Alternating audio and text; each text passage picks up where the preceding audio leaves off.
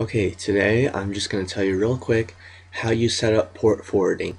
And I'm just going to give the basics. I'm not going to say this is for Minecraft or whatever, just real fast for any kind of port forwarding you need to do because it's basically the same setup.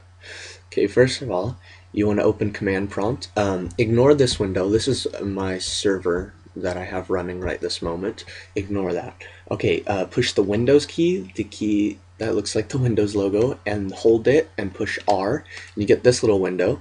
And if you've never used it before, it'll look like this, but because I used it, it had the last thing I used. You want to type CMD and hit enter. It pops open this. Now you type in IP config as one word. IP config, you hit enter, and it pops up all this data, right? Now, look at this. Okay. Now, this is what you're looking for. Okay, once you have the IPv4 address, which is the internal address of your computer, and you have the default gateway, which is the IP address of your router, you want to open up Internet Explorer. You actually want to use Internet Explorer for this. Firefox, for some reason, the router doesn't like Firefox, which is very annoying.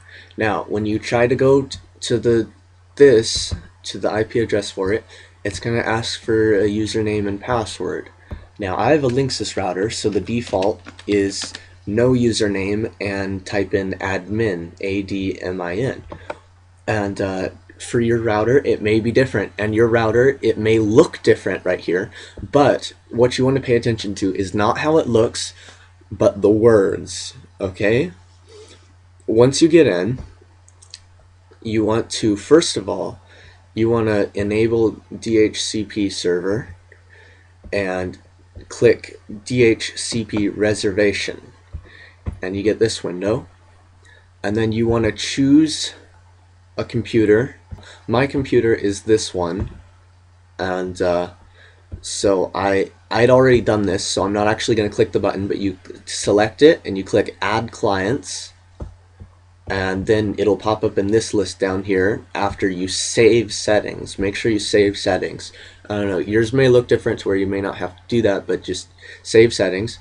And basically what this does is it assigns an IP address to your computer. So this IP address, 192.168.1.102, will be saved so that my computer, whenever I connect to this network, will always be that IP address. That way I don't have to worry about having to check that every time I disconnect and reconnect because I'm on a laptop. Now on this one, you click Applications and Gaming. On another one, it may say just port forwarding. I don't know, you know, and you gotta find out what it says. Now, this is just to help you remember what it is. You put an application name, and then it has some that are pre-programmed. So if you want to set up like a telnet server, it has the stuff for a telnet server ready for you. If you want to set up one of these types of servers, then you can just select that one and skip straight to this part, the to IP address. Now, for instance, this is my Minecraft.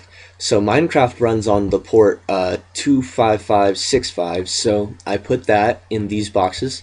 Now let me tell you what these do, because you can change these if you want. External port is the port that people are going to need to connect to your server, right? So I'm leaving it the default because that's just easier, because you know, it just is. And then the internal port, if you want to set it to a different port on your computer for some reason, if you have a conflict or whatever, you can change that. Of course, you have to change it in the Minecraft settings as well. And then protocol, if you know which one you need to use, then you select one, but usually it's just you use both. Now, to IP address. Now see, this is the internal IP address thing, and like I said, mine's 102. So you gotta set that to 102. If yours is different, you set it to whatever it is. Then you have to enable it, of course, because you can turn these on or off. And then as you can see right now, I have a Terraria one and a Minecraft one. And you would click Save Settings down here at the bottom after you're done with that. And of course, I'm not actually going to do that because I've already set it up for now. Now, this is a general purpose tutorial. You need to find out the ports you need to port forward to use this though. For example,